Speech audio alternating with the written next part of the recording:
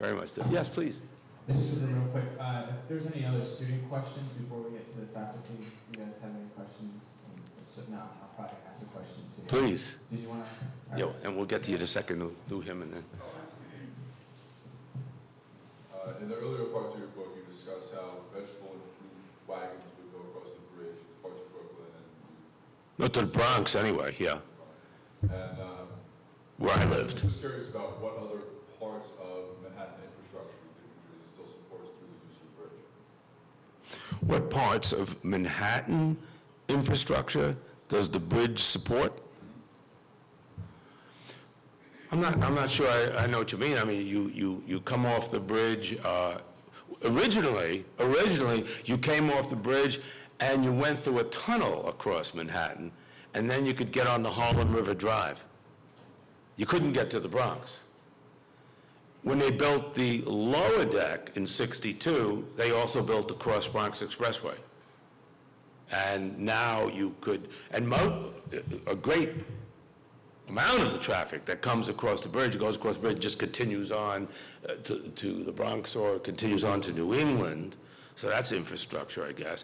But those two tunnels, by the way, a tunnel taking you off the bridge and a tunnel bringing you to the bridge, are still there. And one of the most fun things I had, and I talk about it in the book, was they took me into those tunnels. It's like a lost civilization. You feel like you're in a pharaoh's tomb or something, someplace that was closed up and it's just dust in there, and the tunnels are there. So instead of the tunnels, they built the Manhattan Expressway, and then they built the apartment towers.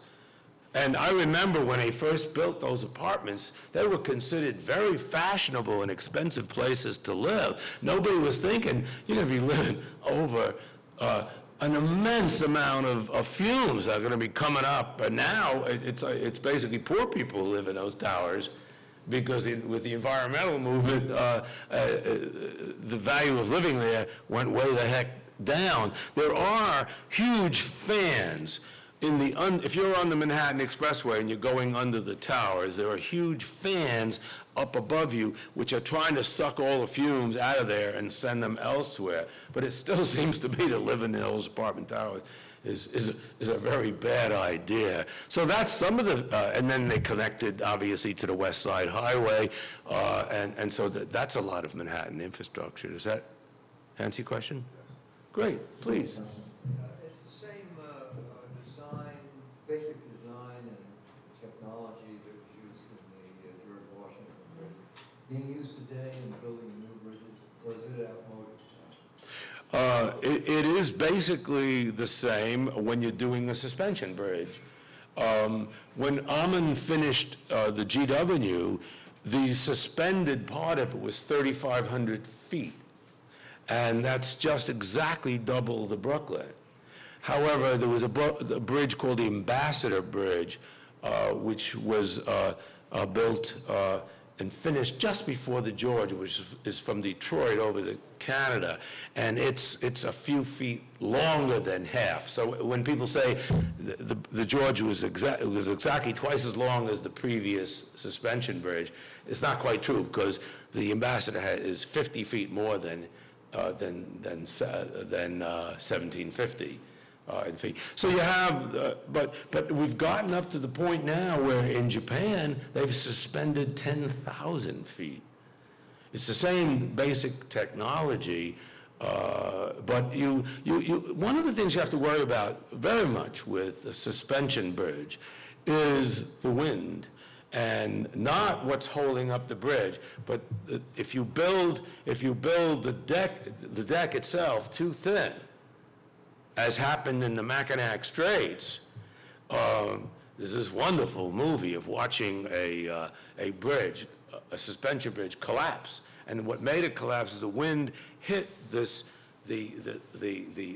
what we think of as the bridge, what we ride on, and it started to move, not the way the George does, just a little bit up and down, but started to swing from side to side, and then the entire bridge just simply came apart. A lot of people think, well, the George is probably less safe with the lower deck. It's actually safer with the lower deck, because whatever fears Armin had about building a graceful bridge with a thin deck, now you have two decks, and the wind doesn't do anything, and the lower deck is bolted to the upper deck, and wind, shear, anything like that just does not move the bridge side to side. So, but basically it's the same technology, yeah. Armin was a genius, he really was.